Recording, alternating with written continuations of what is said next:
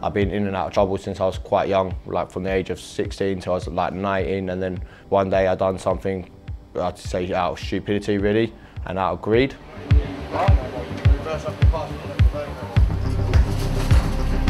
I basically ended up in prison in 2012 on a 2-year sentence. I ended up going from the court to Thameside, and then from there I went to Brixton.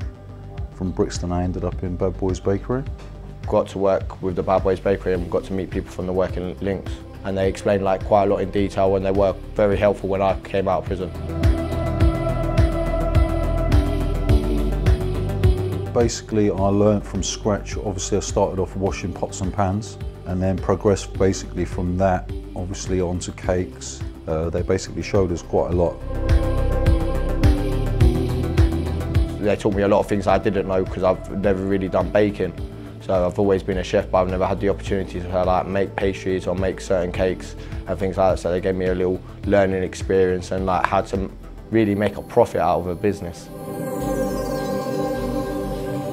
I knew what sort of job I was looking for and etc. They went over my CV, sort of readjusted it. Yeah, it went from then. They sent me off to different interviews and different things. When I first did leave prison, I had a job. I was there through the whole summer, 6-7 months, and then I moved on from there and got a head chef job. I've come out and I've basically got the franchise for working on the outside with Bad Boys Bakery. So I sell all the cakes and breads at the market stalls. You know, they helped me with travel a lot. They helped me with my first lot of chef clothings and a few bits and pieces. Pushed me to want to do burgers as well because of that job. I've always been passionate about my food and wanting to do and cooking and stuff. He's a good guy. We obviously met in Bad Boys, and we discussed obviously talking about a restaurant and all the rest of it when we got out. I've got my own company. And I'm obviously running all the market stalls, so I'm pretty busy every day.